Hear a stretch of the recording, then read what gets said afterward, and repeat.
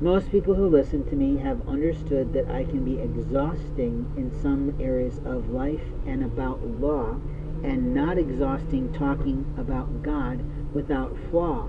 But there is a person in a retail store, in several on the block, that have been hacking and clipping, was what it's called, my videos. You see, there are employees that are actually being paid to do something else, but they're playing on their public Wi-Fi networks, interfering with a man's life, liberty, pursuit of happiness, and pursuit of, well, let's just say it, prosperity. The liars in America are not like you or me. They are liars in every way. In other words, they want to impede your day.